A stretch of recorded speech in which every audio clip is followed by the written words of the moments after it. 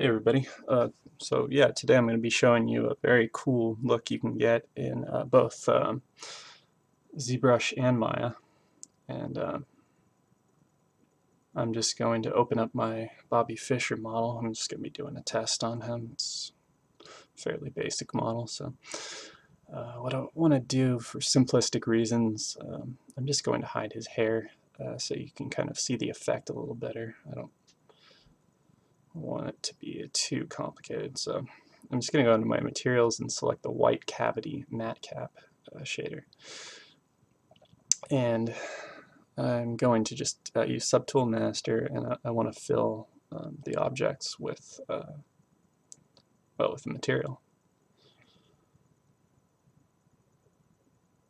Um, yeah. All right. So it worked. There we go. And I want to change the colors of the background and the character. I'm just going to do like a teal or something bright for the background. There we go. And something like orange or gold color for the model. So maybe that'll, because we are going for sort of a cartoon look. So yeah. Now under texture, I put a link for the texture files that I'm going to be using, and where you want to put them is in the C drive under program files and under Pixie Logic and ZBrush, and it's the Z export import folder, and I put all of them there. So that's where you want them, and they should be in the video description. And just go to texture and import, and it sends me right to them, which is nice. And I think I used something like this one, 2701. There's a lot of them to choose from, but you can experiment and see which one you like the best. And I'm just going under my material and click on this thing, and this pops up. And just go ahead and select the Toon shader, and that's pretty much it. And you'll want to adjust the intensity settings, and right now there's a cavity that's kind of intense. You probably want to turn that down if you're going for a cartoon look. I'm just going to load up one that I've already tweaked, but yeah, and you can also change the depth and everything, give it a different sort of look.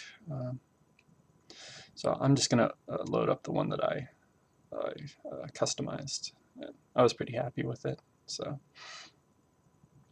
yeah, it didn't take too long to tweak the settings, and I'll just show you how you can kind of get a nice render using this. If you go under the render settings, BPR shadow, I like the V depth at 10 and the L depth at 10, negative 10, sorry. Anti-aliasing, I turn that up to 2, and let's just see what we get. Alright, see, nice clean lines. Shadows are looking pretty good too, so that's just, I thought that was pretty cool. I think that's a good way to get a cartoon shader in ZBrush.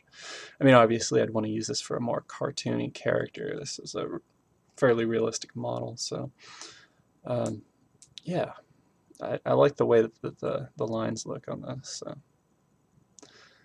now I'm going to show you in Maya how you can do a similar effect using the Toon shader, and that's under, it should come with Maya 2012. It's in the tool palette. Just go to Toon, and I'm selecting all my geometry. I'm click Add New Outline, which is that circle with the plus sign right up there. And you can already see it's added a line to this, which is pretty nice. I'm just going to select all my geometry again, and I'm going to click on this brightness shader. This is the third one. And yeah, there's a few. I guess it's a little more complicated than in ZBrush to get the effect that you want, but I'll do my best to demonstrate it. Let's see. Where is it? Hold on. Is that over? Okay, brightness shader. There we go. So by default, it's assigned a ramp shader, and you can move these sliders around, and basically they affect the way that the shadows are going to hit. So there we go. Right now there's 2 tones. I kind of want to have three tones. So I also want to change the the background color so I can see my lines a little better. And I'm just going to camera attribute editor. I'll just choose something bright like I did in ZBrush. So there we go. And what else? Okay, and maybe I'll just add a color, some colors to the ramp shader. Let's see, just select the bar to change it, basically. And I'll do something like goldish brown or something. And then if you click on the bar, you can create a new value, which is pretty nice. So I'm going to click on that, change it to a darker color. And for the most part, I'm not going to even do any interpolation. We'll just smooth it out and kind of already have the effect that I want, basically, with this. So yeah, just leave that at 0, the selected position. Basically, it's good like that.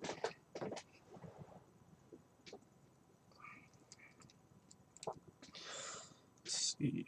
I don't think I'm going to touch anything else, actually. You could try, a specularity, but let's see. Okay, now I'm going to tweak the lines. I'm going to select show insertion lines there.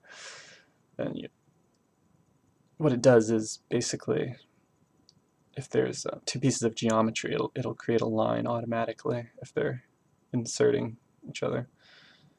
Well, that's really thick. you can increase or decrease the line thickness, which is nice. I'll leave it fairly low, around 1 or something, I think. It seems to be pretty good. Maybe a little higher.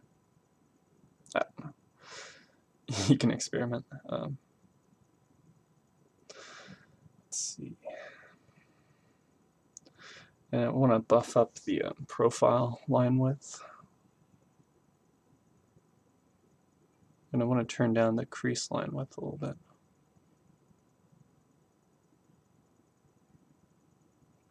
And the border line width I'll turn down just a tad. That's probably good. Probably going to turn up the insertion line width quite a bit, like I was saying. And what else? I'm just going to go into my render settings, and I'm going to, well, first off, I want to go to highest quality under anti-aliasing, and I want to do production quality. And I'm going to turn under common to I want to render in HD 720, so that's all I need from there. And I want to show what am I doing? Where is it? Where's the resolution gate? I'm trying to so I know where I'm rendering,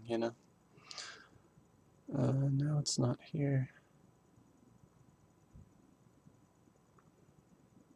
Oh, right. Camera settings, yes. There we go. Resolution gate. Alright.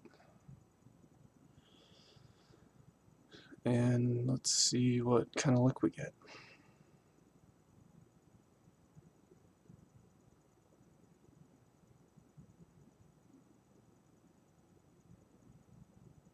Alright. So already, we're starting to get a cool 2D look. See, there's 3 tones going on here. I definitely would want to smooth out the geometry if I was rendering this. That'll give me smoother lines. So I also want to thicken up the lines a little bit. So I'm just going to run a smooth on this mesh here.